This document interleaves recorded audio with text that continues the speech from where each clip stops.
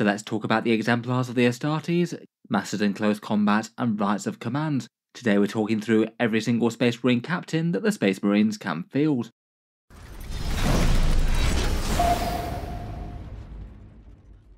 Hello and welcome back to Auspex Tactics, where today we're talking Space Marines once more, and in this video we're talking captains.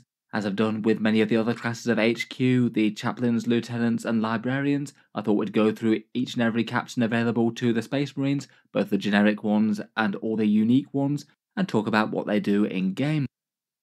In Warhammer 40k, the Space Marine chapters traditionally have 10 captains within them. Each of them head up a company, whether it's the Veteran First Company, the Battle Companies, or the Scout Company, and they each bring their own fighting style and particular melee prowess to the table, shaping their company and their Marines' tactics in their own image. In battle, these guys really are masters of war. A standard Space Marine is an exemplary soldier, and a captain is many levels above that, veterans of countless battlefields and perfection in their way of fighting. In combat, they get access to the greatest relic weapons that the chapter has to offer, and fight with an iron halo as their badge of office, which also contains a powerful force shield to protect them from harm. In-game in 10th edition, a lot of them have their own special rules to reflect their own way of fighting, though most of the generic captains offer you free battle tactic stratagems, perhaps meaning that they're a little bit situational depending on which detachment that you're playing with, or exactly what squad they're leading and whether or not they can use the battle tactic stratagems that you have available. Compared with the other ranks of HQ units for the Space Marines, they do also have very good melee stats as well.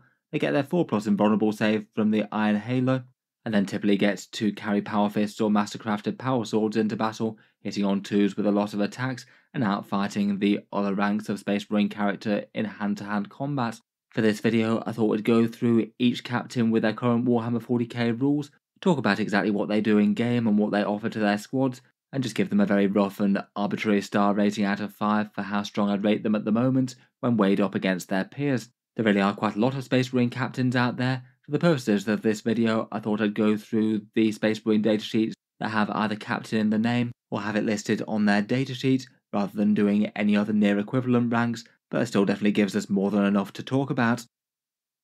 Jumping straight into it though, and let's start with the generic captains first, then talk through named characters and things that are chapter locked. This is the datasheet for the standard Space Marine captain now, 80 points to field in game, and for that you get a 5 wound character with his 4+ invulnerable save, and quite a good choice of war gear. Likely the Power Fist would be the first preferred loadout unless you are leading certain units. 5 attacks at strength 8 and damage 2 is good solid melee to add to most squads, and you can back that up with a fancy pistol or bolt rifle of some sort. As with the other more generic captains, he provides a free battle tactic stratagem per battle round, so it could be things like a command point reroll to reroll a charge or a save or something, but it's generally going to be quite detachment dependent, say for example Gladius using Storm of Fire or Armour of Contempt, or perhaps the devastating wound Torrent one in Firestorm for the Infernus squad. As the standard Tacticus armoured captain, he's got really quite a good choice of squads that he can lead. Perhaps first and foremost might be the Blade Guard veterans, given that he combos quite well with them wanting to be in melee. They could be used to get free battle tactic stratagems for any of these other units as well. Some of them might make sense depending on the detachment. His own unique special rule is Finest Hour. Once per battle he gets to add +3 to his attack characteristic, and they gain devastating wounds for that turn. That does mean that he lands his blows with a seriously big punch just once every battle. 8 attacks at strength 8, AP 2 and damage 2 with devastating wounds is a pretty brutal profile to contend with. Overall, the standard captain feels like kind of the default here really. I think he's okay for his points cost, though in any given chapter there's likely to be stiff competition for his role. I feel like adding a lieutenant to a unit might often be the easier place to go first, given that they add reliable extra damage output with their lethal hits. It more depends if you want the captain for the free battle tactic stratagems, which is very detachment dependent. As mentioned, I feel like Blade Guard are the best overall fit. If you had a detachment that needed battle tactic stratagems happening there, then they seem reasonable enough. Overall, I've chosen to rank him a 4 out of 5. I think he's fairly good value for his points. Next up, for his counterpart in Gravis armour, he is also 80 points and comes with some slightly beefier stats. You can either have the heavy bolt rifle version or the more standard Gravis Captain version. Again, I'd probably go for the Gravis Captain one myself, given that you can get 6 Power Fist attacks with that if you'd like, or 5 Power Fist plus a couple of Relic Blade attacks. He really is quite tanky with 6 wounds at toughness 6 and the inbuilt ability to halve damage characteristics against him. It does mean that if he's less till last, he'll be hard to take down and could be quite a nice choice for certain durability enhancements. Again, I'd probably rate the Gravis Captain as kind of similar to the regular one, offers some fairly similar things, but trades off that big one-time melee punch for better durability. Out of the squads that he can lead, I think is the most relevant in leading the aggressors, which tend to be a good focal damage dealer unit for the Space Marines. Could be good in Gladius alongside an Apothecary Biologist to do the whole fire discipline combo thing, or maybe in Firestorm to give devastating wound torrent weapons to Flamestorm aggressors. I've chosen to rank him a 4 out of 5. Next up, we've got the very sneaky captain in Phobos armor. He has a similar sort of stat line, but of course the Phobos keyword, and I'd argue doesn't really quite get anywhere near as threatening war gear as the previous 2 captains, getting a single shot with an Instigator Bolt Carbine with a chance to snipe someone for 2 damage, and then in combat having to rely just on a combat knife, 6 attacks at strength 4 and AP 0 damage 1. He can join any of the Phobos armored units or the scout squad. I'd say that by far the biggest reason to take him is his ability Master of Deceit. After both players have been set up and first turn has been determined, he gets to redeploy 3 friendly Phobos or Scout Squad units, which given Games Workshop's recent clarification as to how that interact with infiltrators can be quite big, means that you could have units set up very aggressively indeed if you went first, and then just pull them back and redeploy them somewhere in the midfield if you weren't. Overall, I feel like it's an interesting mixed bag really. That redeploy rule for things in the midfield is rather godly. Could potentially put your Phobos or Scout units in a really good position to do some annoying first turn damage or move blocks, or just keep them super safe if you go second. Beyond that though, he just doesn't really do all that much personally. I guess he could be handy enough to bear enhancements, though most of the time the squads that he's leading won't be too excited about getting free battle tactic stratagems. Most of them don't tend to be particularly excessive damage dealers. Overall, he's a kind of rare sight on the tabletop in competitive armies. I've chosen to rate him a 3 out of 5, definitely not useless though. Next up, we've got the Captain with a Jump Pack for 85 points. He has a similar stat line to the Captain in Tacticus armor on foot, but comes with fly and a 12-inch move, and he can lead either Assault Intercessors with jump packs or the Vanguard veterans. In melee, again, probably a Power Fist might be the best bet here, though he can trade out his loadout for a classic Smash Captain Thunderhammer and Storm Shield. Besides the free battle tactics that he gets, he also gets +1 strength on the charge for his lead unit. Could be kind of useful against some targets if you're hitting at strength 4, boosting up to strength 5 is rather nice. Overall, despite his new and shiny model, the Jump Captain does seem to be a kind of rare sight in competitive lists as well. It does require you building around Jump Intercessors or Vanguard Veterans as primary damage dealers, and the general thinking seems to be that if you're using Jump Intercessors, you might be better off just using them as smaller squads for objective skirmishing or secondary type things, as opposed to trying to hang your core damage output of your army around them. With their damage output, unless they get the charge and get literally all of them into combat for their mortal wounds, they might just have trouble punching up against tougher targets, even with the captain's help. Overall, as a result, I've chosen to give him a 2.5 out of 5 here. I think it'd be a lot more tempting if Vanguard veterans were just better general purpose damage dealers and more capable of taking down hard targets. Next up, we've got the Captain in Terminator armor, 95 points, and can lead either the Terminator squad or the Terminator assault squad, likely armed with a Power Fist for strength 8 once more, plus the combi weapon or Stormbolter. He's really quite tough as a Terminator with big 6 wounds at toughness 5. As well as his free stratagems from Rites of Battle, he also gets the Imperium Sword, allowing you to re-roll charge rolls for the model's unit, kind of potentially handy if you have Terminators trying to make a charge out of Deep Strike there. Overall, his value again is kind of tied to the Terminator units. It seems that most competitive armies aren't really building around them as their primary damage dealers as well, which maybe does limit his functionality a little bit. Could be kind of interesting with the new Dark Angels detachment though, once we get the full release and points for the Dark Angels Codex. Could be interesting to see how he stacks up alongside new style Deathwing Terminators. Overall, I've chosen to give him a 3.5 out of 5, a little bit more expensive. Feels perhaps just a little bit like the Terminators that he'd be leading, a bit middle of the road for the Space Marines right now, not terrible but also not super duper standout. Moving into the more Codex special characters now, and first up we have Captain Cato Sicarius himself. He gets a few upgrades on the standard Tacticus Captain in a 2+ armor save, a fancy plasma pistol, and lethal hits on his Talisarian Tempest Blade. Then beyond that, he gives quite a lot of movement type buffs to the squad that he's leading, the Scout 6 inches keyword, the Assault keyword for guns, and a once per game reactive move where if the enemy moves within 9 inches of you, then his squad can move 6 inches. I say perhaps the main issue with Cato Sicarius is that the buffs that he offers are maybe just a little bit unfocused, and there could be some games that his movement tricks just don't really add much to proceedings whatsoever, as opposed to say a bit more of a reliable damage output boost to his units. I guess you could get a squad of Blade Guard or Stern Guard into the midfield, and then have that potentially disruptive reactive move on hand. I feel like most people don't really see that is all that much good value for 85 points for that, not compared with the more reliable things that other characters could bring. Overall, I've chosen to rate him 1.5 out of 5. His brother-in-arms in the Ultramarines Captains is Uriel Ventris. His melee gets 6 attacks at Strength 6, AP 2 and Damage 2, this time with sustained hits. He has a slightly fancy Relic Bolter in Invictus, and his 2 special rules are to allow stratagems when battle shocked, but more importantly pick one Astartes infantry unit in your army and give it a Deep Strike special rule. Between those two for the 75 points, it's the Deep Strike special rule that seems to get him included in certain armies. It does just have really quite a lot of value just by itself. You could have a unit of Eradicators pop up within range of exactly what they need to and not have to cling to the board edges. It could lead to on-the-board melee units doing interesting rapid ingress things, maybe things like Assault Centurions. We could use it to deliver big combos of shooting like the Fire Discipline combo. You could Deep Strike some aggressors with that. His most notorious way of being run, though, is in the Vanguard Spearhead, where he can give the Deep Strike keywords to some Devastator Centurions, and then they can use the Vanguard Spearhead stratagem to repeatedly redeploy them via Deep Strike.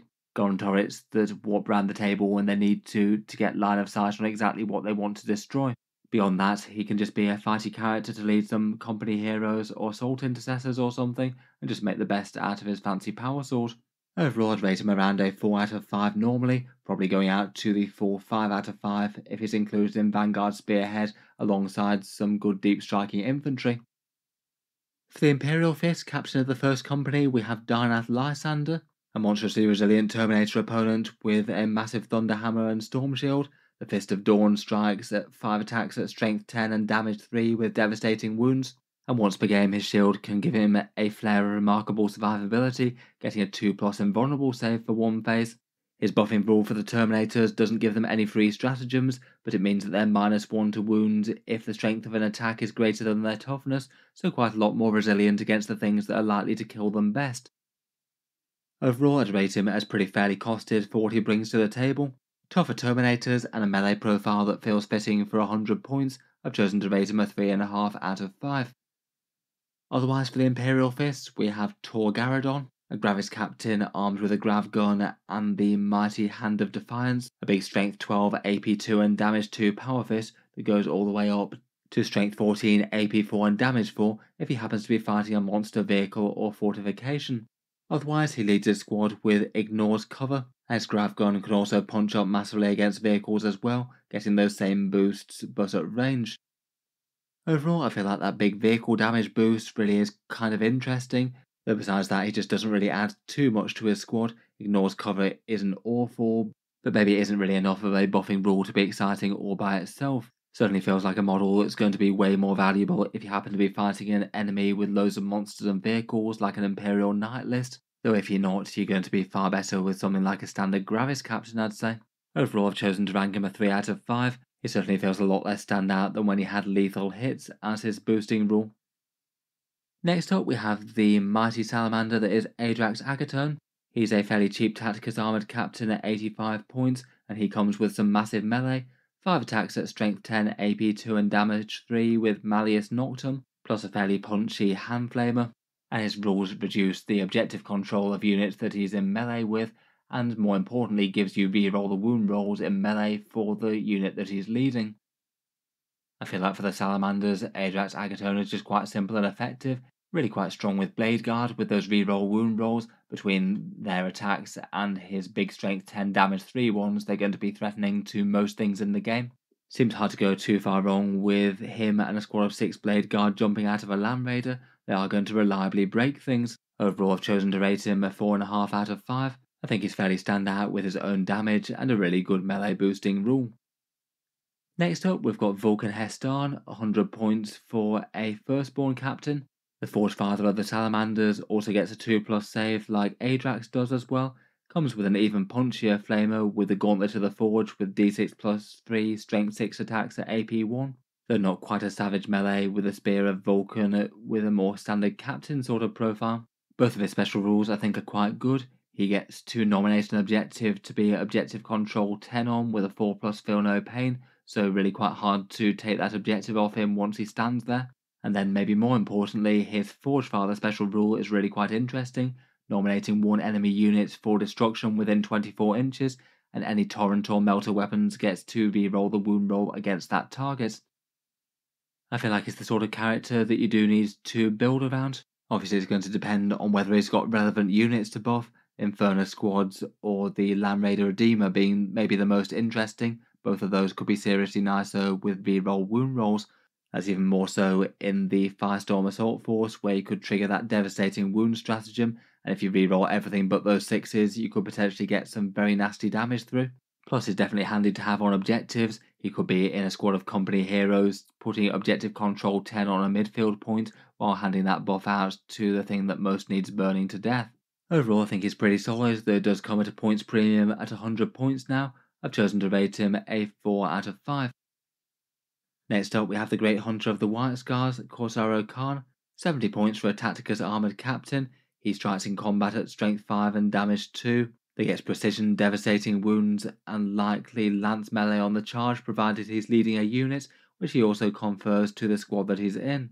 With the lance boost, he's probably most likely relevant for Blade Guard more so than other things again, though I guess he wouldn't be awful with Assault Intercessors either. Overall, for 70 points, I do think he's fairly good value. That lance melee is a big boost again for things like Blade Guards that want to be wounding things better, though I feel like maybe doesn't hold up too well if you directly compare to things like Adrax despite the points differential. Not hitting quite as crazily hard, and his buff is only good for the turn that you charge as opposed to all the time. Still though, I think he's solid enough and very playable at 70 points. I've chosen to rate him a 3.5 here, could have been persuaded to push it up to a 4 maybe. Next up, and moving into the more divergent chapters now, we have Master Lazarus of the Dark Angels. He is a Tacticus Armoured Captain again, fighting with Enmity's Edge, a standard power sword with AP3 and Anti-Psyker 2+. His special rules are to give the squad a 3+ feel no pain against psychic attacks and mortal wounds, and give you fights on death on a 4+ for his lead unit. Overall, I must admit I'm maybe not really the most convinced by Lazarus. The Feel No Pain is excellent against certain things that might target his squad, but it is kind of matchup dependent, and if you're not facing lots of Psychers or loads of mortal wounds out there, it's just not quite as relevant, particularly now devastating wounds aren't mortal wounds anymore. His value went down a lot, it was maybe just a little bit situational to start with. The fights in death thing isn't nothing though, I suppose, and if you do happen to be matched up against Psychers, he'll do well. I've chosen to rate him a 1.5 stars out of 5. I guess that would go up considerably though if you did absolutely know that you were playing a psychic heavy army. Next up, there's Master Belial of the Deathwing. He's a 6-wound Terminator Captain who fights with a mastercrafted Stormbolter and the Sword of Silence, a fairly standard relic weapon sort of profile but getting precision, and his special rules are to give precision hits to his unit whenever you hit on a 6, and strikes of retribution whenever he takes damage, giving a good chance of bouncing back some mortal wounds when he personally is attacked in melee. Again, for Belial, kind of as with Lazarus, my main criticism would be that the precision attacks are sometimes big, but lots of times just won't really matter at all.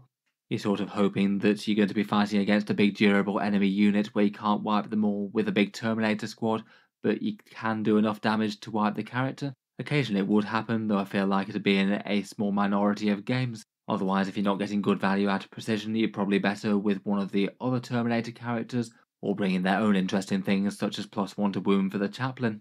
I've chosen to rate him a 2 out of 5 here. I feel like he might need to be a bit cheaper than the other good support options to be a bit more tempting. Otherwise, for the Dark Angels, we have the Grandmaster of the Second Company in Sammael. He's 130 points and rides his relic jet bike into battle. Toughness 5, 7 wounds, and comes with an underslung mastercrafted plasma cannon. He strikes with a Raven Sword in melee, an AP3 relic weapon profile with sustained hits too.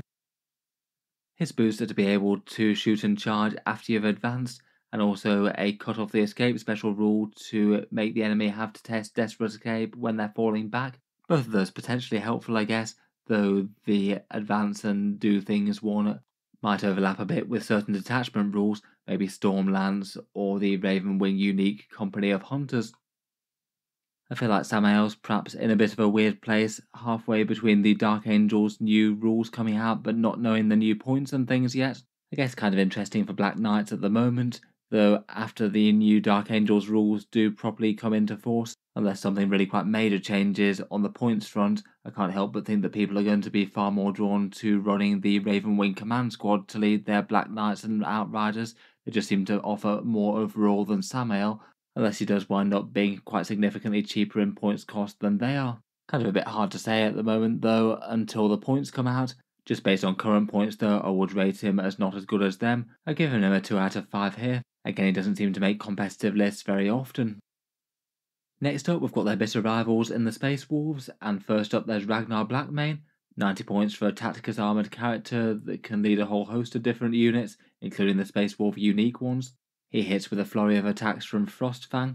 On the charge, a fairly crazy 10 attacks at Strength 8, AP 3 and Damage 2, all with sustained hits. And he might be making charges just a little bit more easily than some. His War Howl allows his units to advance and charge. Overall, he really does add some pretty significant extra melee to his units with all of those attacks. Fairly good value for 90 points, I think, plus the getting them there does help out. I've chosen to rank him a 4 out of 5. Could be interesting enough for some Space Wolf foot slogging infantry, maybe even jumping out of an impulsor. Otherwise for the Space Wolves, there's Krom Dragongaze, 65 points for a Firstborn Wolf Lord. He can lead the Space Wolf unique units. He's only 4 wounds, and hits with Wormclaw with 6 attacks at Strength 7 and lethal hits. His squad buffs are 1 to give you extra damage as his squad takes damage, and hands out a battle shock to an enemy infantry unit with his Fierce Eye. Overall though, despite being the cheapest out of any of these captains, I would rate him as probably one of the weakest really. His buffing rule being dependent on his squad having taken casualties just means it's kind of situational versus things that already have value right when you buy the character in. His melee is alright, but maybe nothing desperately standout. Battle shock's a bit situational. I think just in general I'd be a bit more tempted by lieutenants and things over him if you wanted a squad damage boost. Otherwise, the Space Wolves have a couple of Thunderwolf mounted lords as well. Harald Deathwolf is 85 points and leads Thunderwolf cavalry with his melee axe Glacius, 6 attacks at Strength 6, AP 2 and Damage 2, and he himself is really quite hard to kill. Toughness 6, 7 wounds and a 3+ save from his Thunderwolf, a 4+ save from his Storm Shield, and he also has the Mantle of the Troll King, flipping an enemy damage result to 0 whenever he's attacked personally once per phase. He also does make Thunderwolves just that bit more threatening, getting devastating wounds for their crushing teeth and claw attacks, definitely helping them punch up a bit. Overall, that does seem to be enough to get Harald played competitively. He's fairly commonly seen leading Thunderwolf cavalry into battle, powerhouse units of their Stormlance detachments, and his own attacks can get all the way up to damage 3 on the charge with the Thunderwolves due to their squad damage boost. I've chosen to rank him a 4 out of 5, he definitely sees competitive play. Otherwise, the other Wolf Lord on the Thunderwolf is the generic one, 100 points, perhaps for a 6 or 7 wound character depending on whether you're taking the shield, and then with a Thunder Hammer or a Power Fist to back that up. He gets the free stratagem in the Thunderwolf unit, which is really quite big given that that will be affecting such a big and threatening unit, often with a battle leader in tow as well. And the second one is to add +1 to advance and charge rolls for his unit. Again, I feel like those are 2 fairly excellent boosts for a powerhouse Space Wolf unit. +1 to advance and charge is pretty excellent for the Stormlance in particular, as that's just going to add to their charge threat range by quite a bit, given that they get to advance and charge each turn. Overall, I've chosen to rate him a 4 out of 5, really quite a solid datasheet. Next up, we've got the Grey Knights with the standard Brother Captain clocking in at 90 points. These guys fight in Terminator armor, so have a profile that matches the standard Captain Terminator armor quite closely. Otherwise though, he can pack a little bit of somewhat scary shooting with either a Psy Cannon or Incinerator, and hits with a force weapon in melee. He grants his squad sustained hits 1 to any psychic weapons in the unit, and he personally gets to re-roll the wound roll with psychic weapons. helping out his own damage output, punching up against tougher stuff. Overall, he definitely had some solid value to a Terminator unit, a nice effective damage boost, plus a fair bit of melee in himself. I think Tho's main issue is that he's just competing with a lot of other very good Grey Knight datasheets for leading the Terminators and Paladins. I feel like first choice, a lot of people would probably go for Drago. Librarians with their mortal wounds are pretty handy to have after that. And there's a few other good datasheets out there like Voldus, who might also pip the Brother Captain for inclusion. I don't think he's realistically all that far behind most of those other choices though. I've chosen to rank him a 3 out of 5. As a slightly different flavour of Brother Captain to lead the Grey Knights into battle, there's Brother Captain Stern. The unique Grey Knight Captain is 90 points, can lead the same units. He loses his fancy gun and swaps out his damage output boost for getting mortal wounds on critical wounds in melee. Quite nice in that it helps the lead units punch up a bit better against things like tanks and vehicles, something that Grey Knights need a bit of help with there. Otherwise, he also comes with a 2+ chance to resurrect on death as well, getting to set himself up with 6 wounds remaining again, which is quite good for him to come back for another go. Again, like the Brother Captain though, he's just considered a little bit on the middling side versus the competitors. There's lots of strong Grey Knight Terminator datasheets out there, and while he's not really too far behind them, he's probably not one of the most standout. The revive on death thing I think is certainly very powerful, though those rules are always maybe a little bit questionable as they rely on the entire squad being wiped out to take effect at all, so perhaps often just wind up being making the best of a bad situation. Still though, definitely usable enough. I've chosen to rate him a 3 out of 5. Next up, we've got Captain Tycho for 75 points. I'll focus on the datasheet before he fell to the Death Company on this one. He's kind of quite an interesting datasheet within the Blood Angels army as a more ranged commander.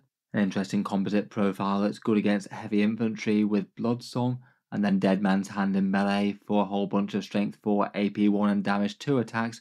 Not too bad against lighter infantry or standard Space Marines, though leaving a bit to be desired compared with plenty of other captain peers. Otherwise, he gives his squad some interesting boosts with the option to give their guns either assault, heavy or rapid fire each turn. And if any attacks get allocated to him, then the Dead Man's Hand becomes a big 12 attack thing for the rest of the game, which is quite big. I feel like that's actually enough to turn him from being really quite bad in melee to quite good, but it does come with the downside that once he starts getting attacked, there's a good chance he might well not be surviving the phase anyway.